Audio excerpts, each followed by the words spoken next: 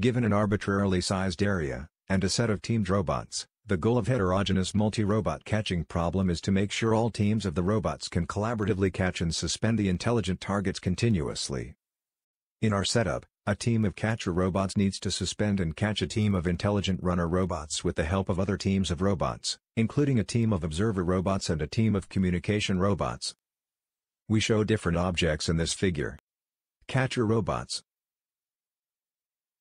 runner robots,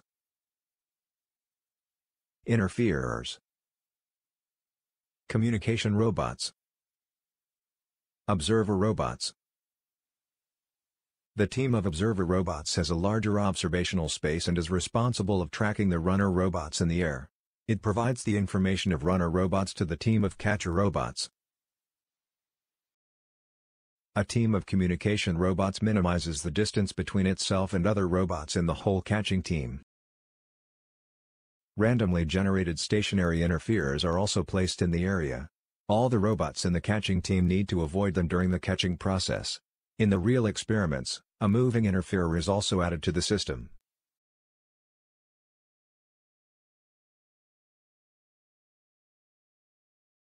Given a HMRS catching system consisting of several teams and opponents, and an area for catching in the environment. The HMRS catching system consists of several collaborating teams acting together, with each team having several multi-agent policies.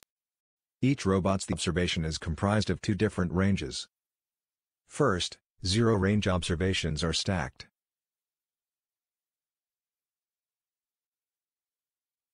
Second, local range observation is represented by an image translating and rotating with the ego agent with objects encoded. Then, observations are fed into a simple visual encoder. Together they forms the latent space observation for each agent.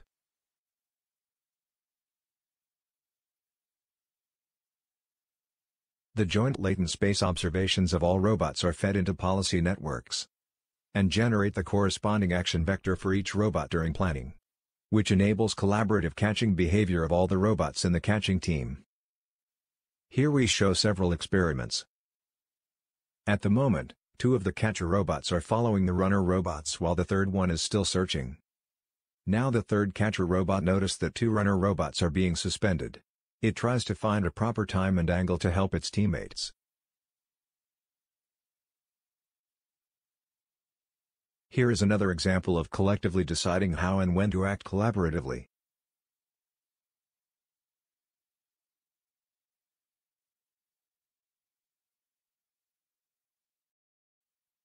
The third experiment shows a more complicated scenario. At the beginning, one of the catcher robots noticed that its two teammates are already following one runner robots. It decides to look for the other runner robot. However, due to that there is an obstacle in the way, it cannot sustain the other runner robot by itself. Soon there is a new opportunity. Quickly, two catcher robots decided to change the strategy and switch their targets. The previous decision turned out to be effective, letting the runner robots no longer have the opportunity to circle around obstacles.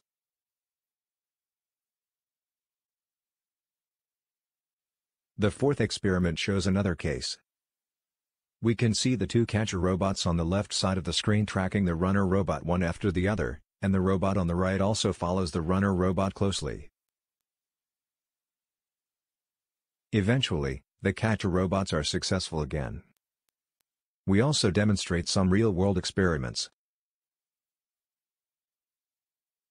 The runner robot takes the opportunity to run out of the potential encirclement of the two robots.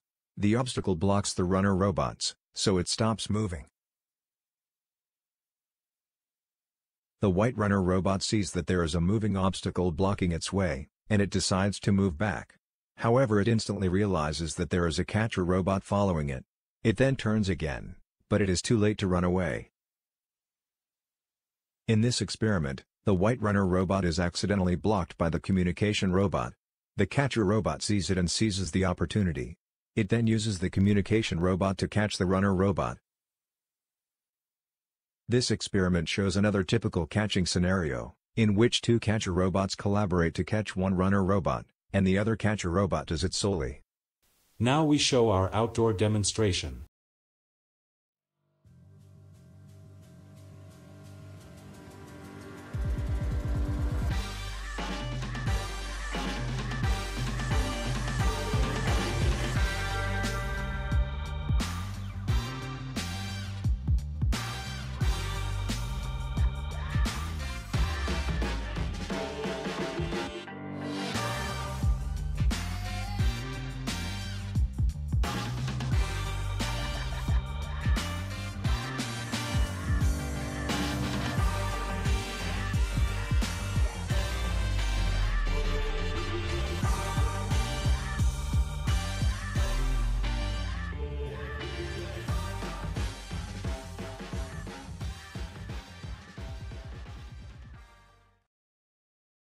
Thanks for your time and attention.